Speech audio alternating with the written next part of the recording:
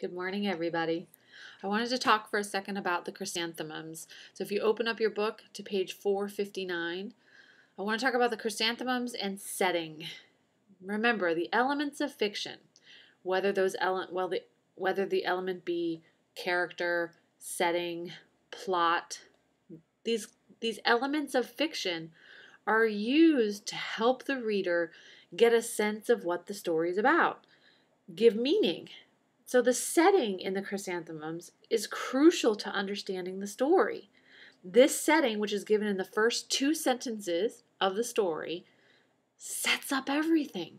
It sets up the character's journey. It tells us the ending of the story. It sets the tone of the story. So on page 459, the high gray flannel fog of winter closed off the Salinas Valley from the sky and from the rest of the world. So you have a fog. What is fog? You can't see through fog. Fog is very thick, it's very dense, it obscures your vision. On every side, the fog, sat like a lid on the mountains and made of the great valley a closed pot. So you have this fog, and it's descending, it's enveloping, it's hovering over the Salinas Valley. So the characters in the land in this story do not have access to the beautiful blue open sky.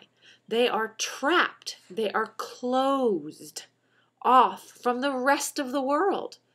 Is this story going to be a happy one?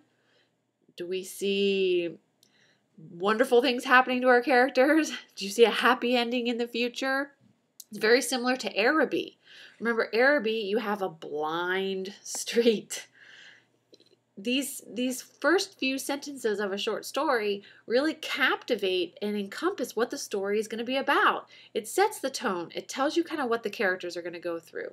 So when you look for elements of fiction, particularly setting, you can get a real sense of what the story is going to be about. I hope that helps. Keep reading, and I can't wait to read more of your discussion forums. Have a great day.